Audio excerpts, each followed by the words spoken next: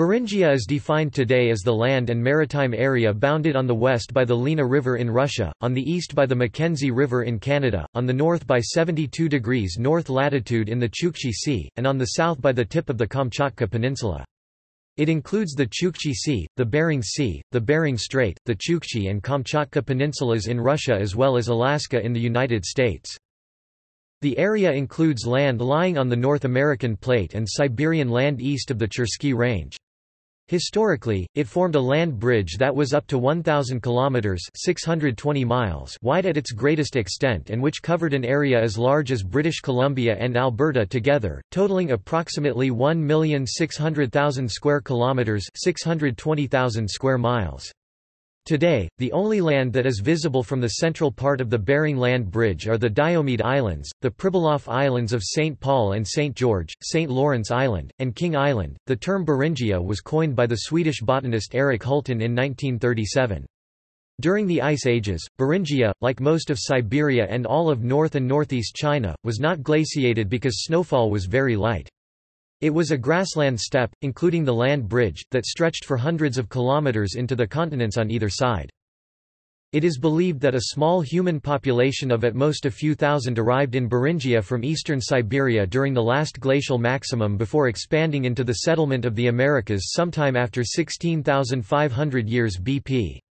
This would have occurred as the American glaciers blocking the way southward melted, but before the bridge was covered by the sea about 11,000 years BP. Before European colonization, Beringia was inhabited by the Yupik peoples on both sides of the straits. This culture remains in the region today along with others. In 2012, the governments of Russia and the United States announced a plan to formally establish a transboundary area of shared Beringian heritage. Among other things, this agreement would establish close ties between the Bering Land Bridge National Preserve and the Cape Krusenstern National Monument in the United States and Beringia National Park in Russia. Geography. The remains of late Pleistocene mammals that had been discovered on the Aleutians and islands in the Bering Sea at the close of the 19th century indicated that a past land connection might lie beneath the shallow waters between Alaska and Chukotka. The underlying mechanism was first thought to be tectonics, but by 1930 changes in the ice-mass balance, leading to global sea level fluctuations, were viewed as the cause of the Bering Land Bridge. In 1937, Erik Hultin proposed that around the Aleutians and the Bering Strait region were tundra plants that had originally dispersed from a now submerged plain between Alaska and Chukotka, which he named Beringia after Vitus Bering, who had sailed into the strait in 1728. The American Arctic geologist David Hopkins redefined Beringia to include portions of Alaska and Northeast Asia. Beringia was later regarded as extending from the Verkhoyansk Mountains in the west to the Mackenzie River in the east. The distribution of plants in the genera Erythranthe and Pinus are good examples of this, as very similar genera members are found in Asia and the Americas. During the Pleistocene epoch, global cooling led periodically to the expansion of glaciers and lowering of sea levels. This created land connections in various regions around the globe. Today, the average water depth of the Bering Strait is 40 to 50 meters (130 to 160 feet). Therefore, the land bridge opened when the sea level dropped more than 50 meters (160 feet) below the current level.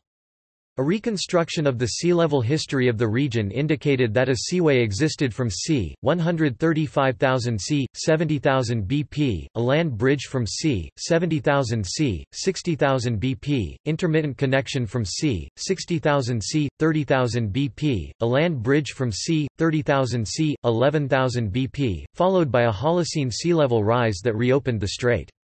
Post-glacial rebound has continued to raise some sections of coast.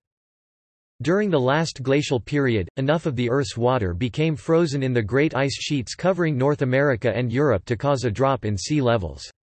For thousands of years the sea floors of many interglacial shallow seas were exposed, including those of the Bering Strait, the Chukchi Sea to the north, and the Bering Sea to the south. Other land bridges around the world have emerged and disappeared in the same way. Around 14,000 years ago, mainland Australia was linked to both New Guinea and Tasmania. The British Isles became an extension of continental Europe via the dry beds of the English Channel and North Sea, and the dry bed of the South China Sea linked Sumatra, Java, and Borneo to Indochina. Beringian refugium. The last glacial period, commonly referred to as the Ice Age, spanned 125,000 to 14,500 YBP and was the most recent glacial period within the current Ice Age, which occurred during the last years of the Pleistocene era. The Ice Age reached its peak during the last glacial maximum, when ice sheets began advancing from 33,000 YBP and reached their maximum limits 26,500 YBP. Deglaciation commenced in the Northern Hemisphere approximately 19,000 YBP and in Antarctica approximately 14,500 years YBP, which is consistent with evidence that glacial meltwater was the primary source for an abrupt rise in sea level 14,500 YBP, and the bridge was finally inundated around 11,000 YBP. The fossil evidence from many continents points to the extinction of large animals, termed Pleistocene megafauna. Near the end of the last glaciation, during the Ice Age, a vast, cold and dry mammoth steppe stretched from the Arctic islands southwards to China, and from Spain eastwards across Eurasia and over the Bering Land Bridge into Alaska and the Yukon, where it was blocked by the Wisconsin glaciation. The land bridge existed because sea levels were lower because more of the planet's water than today was locked up in glaciers. Therefore, the flora and fauna of Beringia were more related to those of Eurasia rather than North America. Beringia received more moisture and intermittent maritime cloud cover from the North Pacific Ocean than the rest of the Mammoth Steppe, including the dry environments on either side of it. This moisture supported a shrub tundra habitat that provided an ecological refugium for plants and animals. In East Beringia 35,000 YBP, the northern Arctic areas experienced temperatures 1.5 C degrees warmer than today, but the southern sub-Arctic regions were 2 C degrees cooler. During the LGM 22,000 YBP, the average summer temperature was 3 to 5 C degrees cooler than today, with variations of 2.9 C degrees cooler on the Seward Peninsula to 7.5 C cooler in the Yukon. In the driest and coldest periods of the late Pleistocene, and possibly during the entire Pleistocene, moisture occurred along a north-south gradient, with the south receiving the most cloud cover and moisture due to the air flow from the North Pacific. In the late Pleistocene, Beringia was a mosaic of biological communities. Commencing from c. 57,000 BP Ms3, steppe tundra vegetation dominated large parts of Beringia with a rich diversity of grasses and herbs. There were patches of shrub tundra with isolated refugia of larch Larix and spruce Picea forests with birch Betula and alder Alnus trees. It has been proposed that the largest and most diverse megafaunal community residing in Beringia at this time could only have been sustained in a highly diverse and productive environment. Analysis at Chukotka on the Siberian edge of the land bridge indicated that from c. 57,000 c. 15,000 BP Ms3 to Ms2, the environment was wetter and colder than the steppe tundra to the east and west, with warming in parts of Beringia from c. 15,000 BP. These changes provided the most likely explanation for mammal migrations after c. 15,000 BP, as the warming provided increased forage for browsers and mixed feeders. Beringia did not block the movement of most dry steppe-adapted large species such as saiga antelope, woolly mammoth, and cabalid horses. However, from the west the woolly rhino went no further east than the Anadyr River, and from the east North American camels, the American kiang-like equids, the short-faced bear, bonnet-headed muskoxen, and badger did not travel west. At the beginning of the Holocene, some mesic habitat-adapted species left the refugium and spread westward into what had become tundra-vegetated northern Asia and eastward into northern North America. The latest emergence of the land bridge was c. 70,000 years ago. However, from c. 24,000 c. 13,000 BP the Laurentide ice sheet fused with the Cordilleran ice sheet, which blocked gene flow between Beringia and Eurasia and continental North America. The Yukon corridor opened between the receding ice sheets c. 13,000 BP, and this once again allowed gene flow between Eurasia and continental North America until the land bridge was finally closed by rising sea levels c. 10,000 BP. During the Holocene, many mesic-adapted species left the refugium and spread eastward and westward, while at the same time the forest-adapted species spread with the forests up from the south. The arid-adapted species were reduced to minor habitats or became extinct. Beringia constantly transformed its ecosystem as the changing climate affected the environment, determining which plants and animals were able to survive. The land mass could be a barrier as well as a bridge. During colder periods, glaciers advanced and precipitation levels dropped. During warmer intervals, clouds, rain and snow altered soils and drainage patterns. Fossil remains show that spruce, birch and poplar once grew beyond their northernmost range today, indicating that there were periods when the climate was warmer and wetter. The environmental conditions were not homogeneous in Beringia. Recent stable isotope studies of woolly mammoth bone collagen demonstrate that western Beringia, Siberia, was colder and drier than eastern Beringia, Alaska and Yukon, which was more ecologically diverse. Mastodons, which depended on shrubs for food, were uncommon in the open dry tundra landscape characteristic of Beringia during the colder periods. In this tundra, mammoths flourished instead. The extinct pine species Pinus matthewsi has been described from Pliocene sediments in the Yukon areas of the refugium. The paleo environment changed across time. Below is a gallery of some of the plants that inhabited eastern Beringia before the beginning of the Holocene. Gallery – Plants of eastern Beringia, Alaska and the Yukon, c. 15,000 c. 11,500 BP. Human habitation. The Bering Land Bridge is a postulated route of human migration to the Americas from Asia about 20,000 years ago. An open corridor through the ice-covered North American Arctic was too barren to support human migrations before around 12,600 BP. A study has indicated that the genetic imprints of only 70 of all the individuals who settled and traveled the land bridge into North America are visible in modern descendants.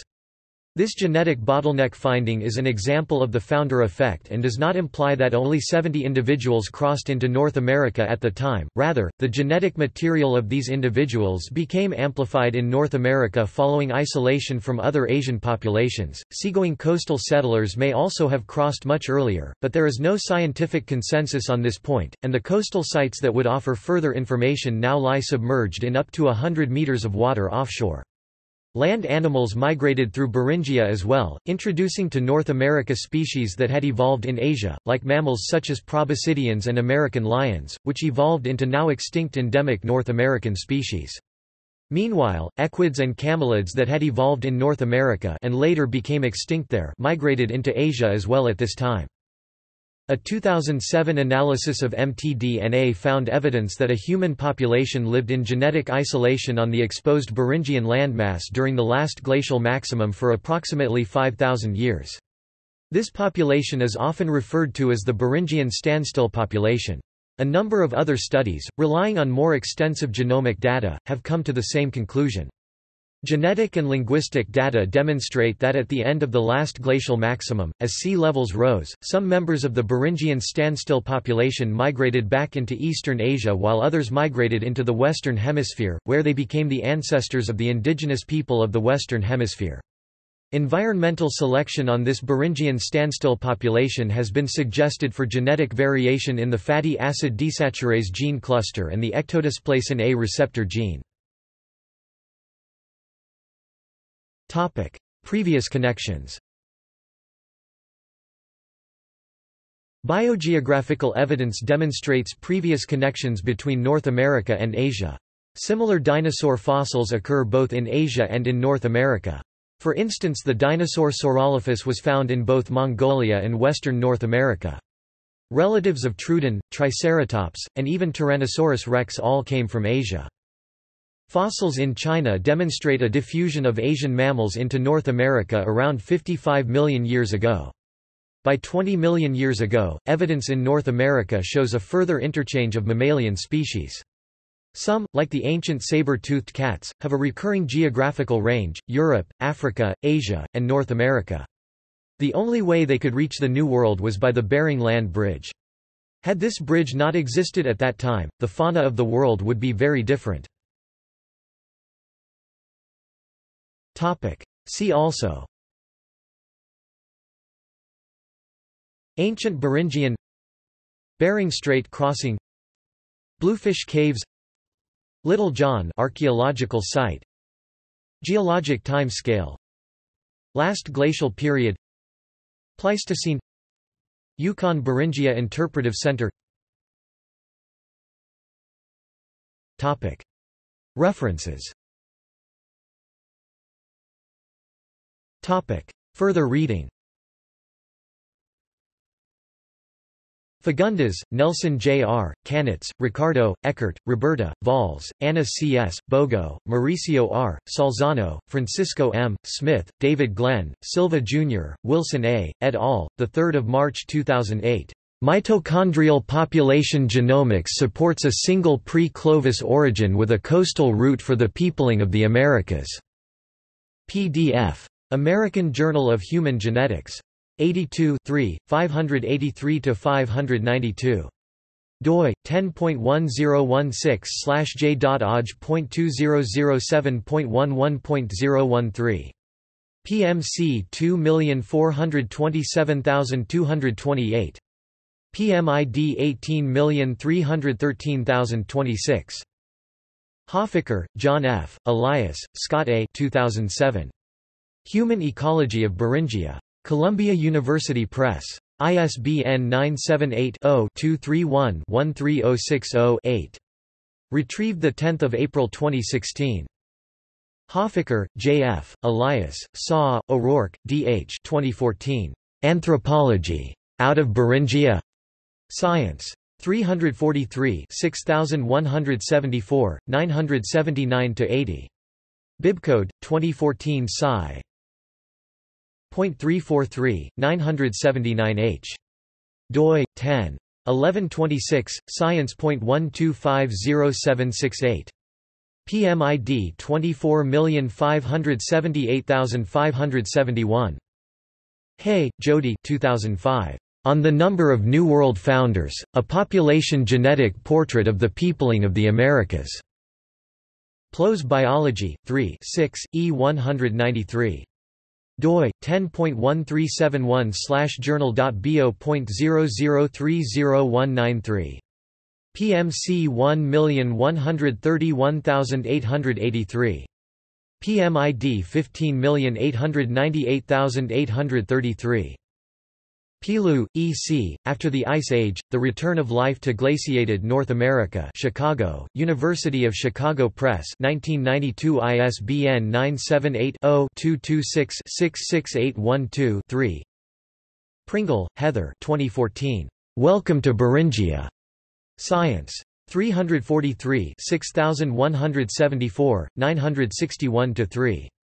doi 10.1126 science.343.6174.961. PMID 24578560. Topic: External links. Shared Beringian Heritage Program. International National Park in the Bering Strait. Bering Land Bridge National Preserve. D.K. Jordan. Prehistoric Beringia. Paleoenvironmental Atlas of Beringia, includes animation showing the gradual disappearance of the Bering Land Bridge. Yukon Beringia Interpretive Center. Paleoenvironments and glaciation in Beringia. Study suggests 20,000-year hiatus in Beringia.